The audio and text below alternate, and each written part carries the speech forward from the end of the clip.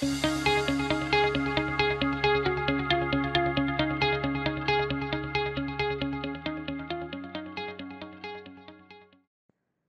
and welcome to today's video. Today we will be demonstrating how to use the Silent Monitor feature on IceBar. So you may be wondering, what exactly is Silent Monitor? Silent Monitor is a feature of ICE that allows team leaders, supervisors, and administrators to monitor ongoing telephone conversations on the ICE system.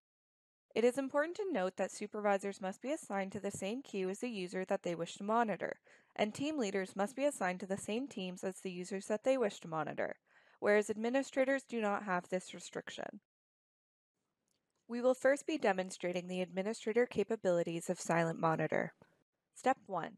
Click on the Silent Monitor button on IceBar. You will notice that the User ID to Monitor dialog box will appear. Step 2. Enter the user ID of the user that you wish to monitor. You may click on the ellipses button to see a list of users and their states. Step 3. Click Monitor to monitor that user. When you are monitoring a user, the Silent Monitor button will turn dark blue. Now let's take a look at what happens when a user is being silent monitored while on a contact. In this case, the user is making an outbound call.